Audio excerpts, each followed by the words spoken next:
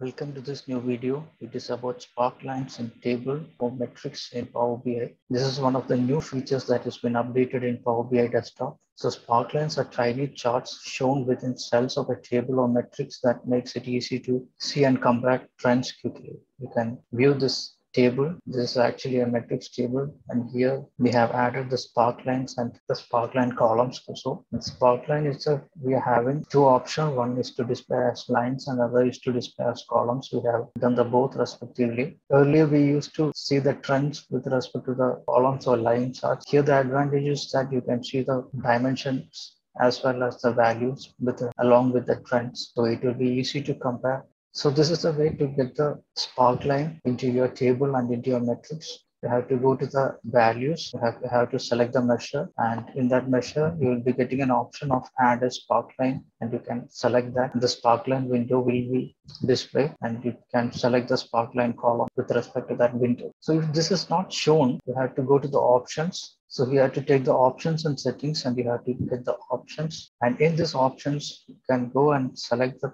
preview features. And in this preview features, you just check whether this sparkline is enabled or what. If it is not enabled, you can enable it. So now we are going to see an example of creating a sparkline table. So here we are having a data set. We are having some measures of total revenue, sum of all the revenue and the production cost, which is a multiplication of the quantity and the related production cost. We have a calendar table where we are going to take the years and we'll be showing, we have the product table, we'll be showing the product name. So we'll take the table visual, and in this table visual, we will be selecting the product name, and this much product names we are having, and we need to get the revenue of those products. So we will be getting the summarized revenue of these products and the total product revenue we are going to get. So here in this value column, we can see the product name is shown and the total revenue column is shown. In this total revenue column, just select on this arrow and here we can see add a sparkline. So in this, you need to click it here. Now we need to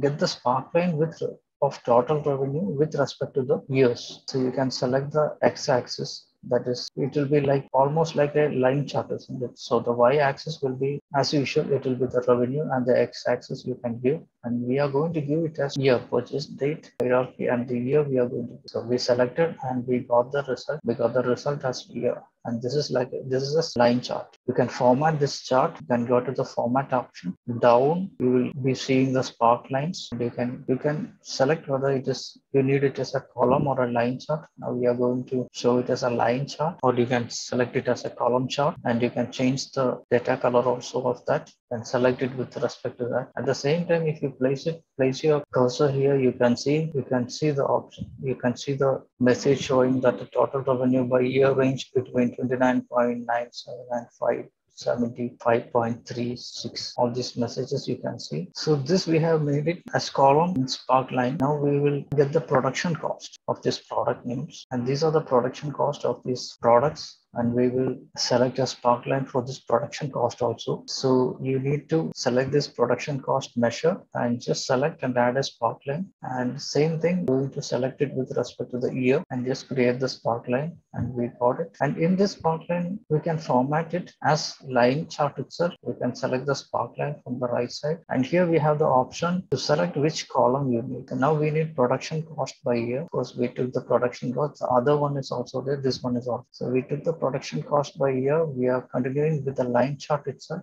And here itself, we have another option called marker. So we can mark the points exact. So every point, that means all the years we are going to mark it. So we have marked it with respect to the years. And of course, we can change the type also. If we want a diamond type, we can select it as line. So this will be more visualistic than the normal table chart. And you can see the trends easily by using these kind of sparklines in the table chart. Hope this will be helpful to you. Have a nice day.